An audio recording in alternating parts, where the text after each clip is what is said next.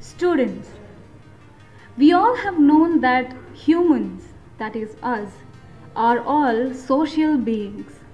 So, here is a chapter for you about social stratification, which explains you the protocols of it.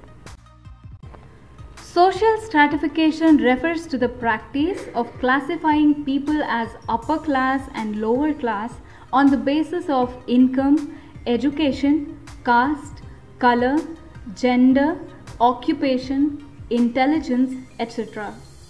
This stratification has been done by the society. Various kinds of social stratification can be seen in different periods and in different countries. The system of social stratification leads to inequality and differences.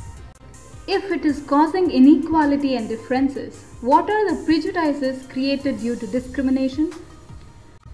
Well, prejudice is the opinion a person forms about another person or community even before he gets to know them.